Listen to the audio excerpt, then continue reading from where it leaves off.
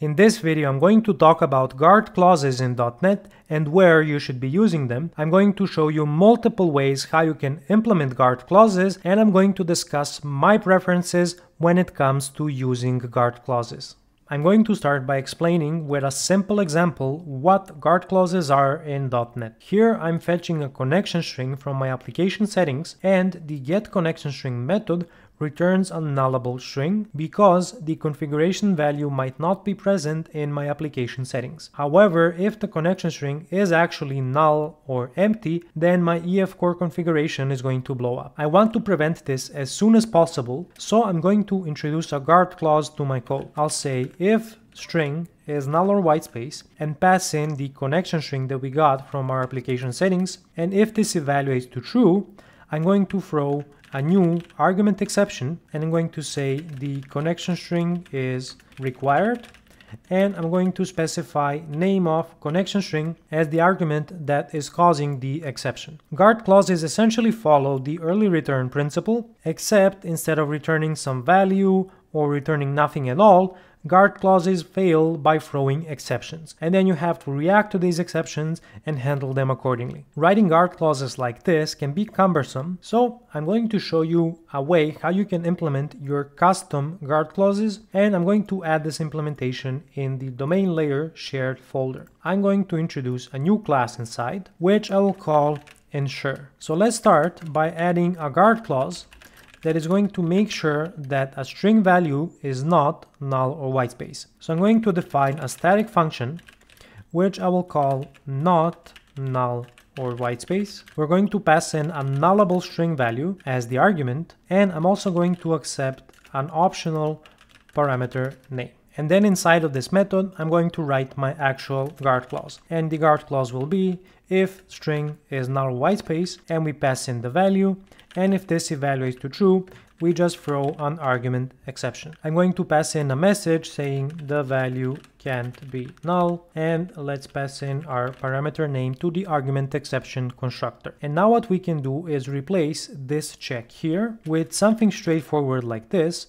So we call the ensure class and then the not null or whitespace method and pass it the connection string. If I want to, I can also pass the parameter name here using name of connection string, and we just move the responsibility of this guard clause to our custom guard clause class. So now our guard clause is going to throw an exception if the connection string is null or whitespace, and we got a reusable guard clause that I can use in other places in this project. Now I want to show you a really interesting C# feature that allows me to implicitly specify the name of the connection string, and here's how that will work. So what I need to do is to decorate the parameter name argument with the CallerArgumentExpression attribute. Then I need to specify the name of the argument whose name I want to capture.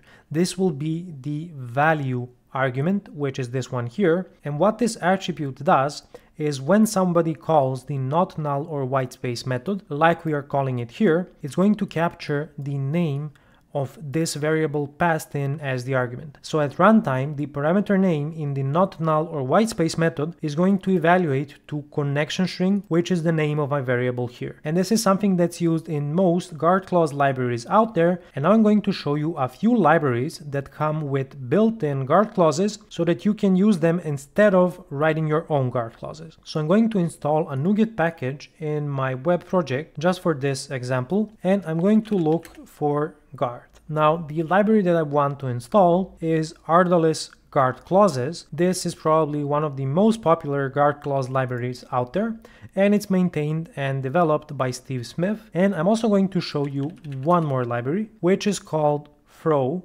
It's written by Amichai Mantinbad. It's basically a library for throwing exceptions, which are how we implement guard clauses. So let me show you how you can apply both of these libraries. So with the Ardalis guard clause library, our precondition would have to start with the guard class, and then you say against, and this exposes a bunch of extension methods that you can use to execute your guard clauses. So let's say we want to guard against null or whitespace, and now we can pass in our connection string, and this will achieve the same result as the custom guard clause that we have using the ensure not null or whitespace method. With the throw library, this would be connection string throw if null. So you can see a few different approaches. The throw library uses extension methods on the primitive types to allow you to throw exceptions, and the custom guard clause library that I implemented is very similar to the one from Ardalis.GuardClauses, which exposes a set of static methods that you can call to execute your guard clauses. It doesn't really matter which approach you choose, they all achieve the same results. I've seen some people roll their own guard clause implementation because it gives them more control and flexibility of the guard clauses that they can write, although you can also extend the Ardalis.GuardClause library with custom guard clauses if you wanted to. So now let's discuss the practical aspects of using guard clauses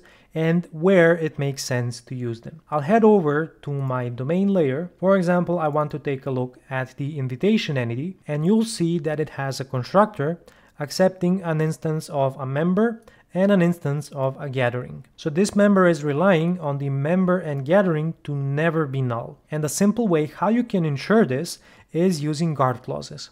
So let's go ahead and define another guard clause which will check for null values. So I'm going to say ensure that something is not null. Let's give it a nullable object as the value that we want to validate, and I'm going to use the same approach here with the CallerArgumentExpression. Then I'm going to say if the value that is passed into the not null method is null, I'm going to throw an argument null exception, and let's just pass in the parameter name. So now I can use my guard clause in my domain to ensure that the member and the gathering are not null. So I can say ensure not null, and I can pass it the member, and I'm also going to pass it the gathering. So this is one example where I would consider using guard clauses to make sure that my invariants in my domain are protected. And if you think about it, this really is an exceptional situation in the domain because the member and the gathering arguments should never be null in a normal execution flow. What I don't like to do with guard clauses is to use them for validation, although you could achieve this, but you would end up throwing exceptions all the time in your code, and there are better ways to solve this using fluent validation or the result pattern, where you return a failure result instead of throwing an exception. But let's continue focusing on our guard clauses. I'll head over to the member type, and I want to focus on the change name method. This method accepts a first name and a last name. We have a set of guard clauses making sure that the first name and the last name are not null or whitespace. So let's expand our custom guard clause to accept an optional exception message. So I'm going to add a message here as another argument, which is going to be optional.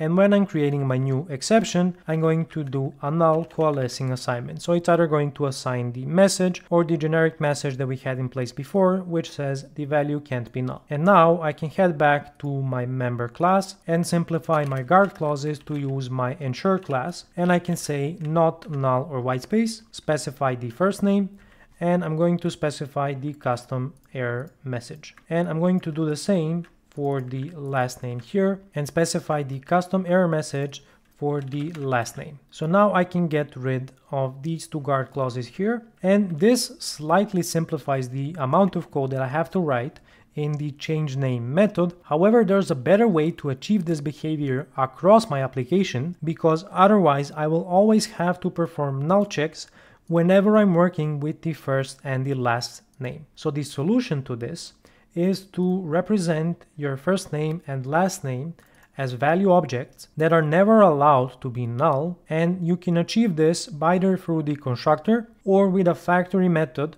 that's implementing some guard clauses. So now I can replace this guard clause here in the first name value object with my custom guard clause, and for a maximum length check like I have here, I would have to implement another guard clause. So let's see how I could do this. I'm going to copy the code here, and let's head over to our ensure class and let's define another guard clause. So I'll say ensure that something is not greater than, and I'm going to have two arguments. One is going to be, for example, an integer, which will be my value. Then the other argument is going to be the maximum value, which we want to check that something is not greater against. And I'm also going to capture the parameter name using the caller argument expression. So let me add the code that I copied earlier. Let me add the caller argument expression, and now I can implement my guard clause by saying if the value is greater than the maximum value, then throw an exception.